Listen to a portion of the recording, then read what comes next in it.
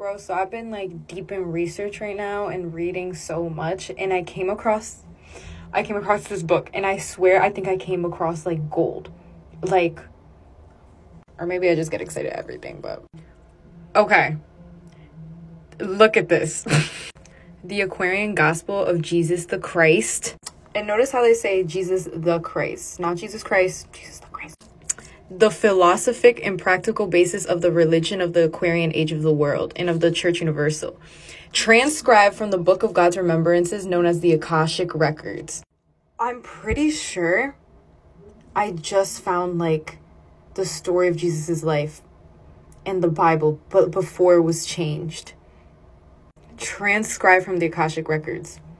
Mind you, this was written in 1911. So this was written 100 years ago, bro. Like, the introduction literally opens up talking about the Aquarian age of Gospel of Jesus, the Christ of the Piscean age.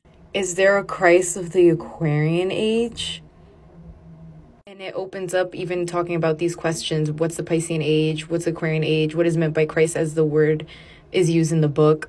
What's the relationship between Jesus of Nazareth and Christ? What are the Akashic Records? Now, looking at the table of contents, bro, it talks about his early life, early education, childhood of Jesus, education of his mom, the works of Jesus in India, the works of Jesus in Tibet, Persia, Greece, Egypt, the Council of Seven Sages of the World, the second epoch, the first annual epoch, the third epoch, the betrayal and arrest of Jesus, the trial and execution, the resurrection of Jesus, the materialization of his spiritual body, and the establishment of the church. Like, are you kidding me? Like, are you kidding me? And like, it's not loading, but what? If y'all want, I'm definitely going to read this. I'm reading so much right now, so I'm still going to do the CIA documents too. I'm still doing it, but I want to like fully like get every single detail.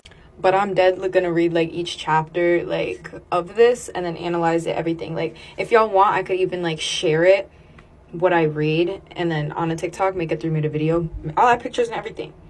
Just because like, I feel like it's so important to know like the things that they hide. Like, we should know, like, what? Like, I'm gonna share it.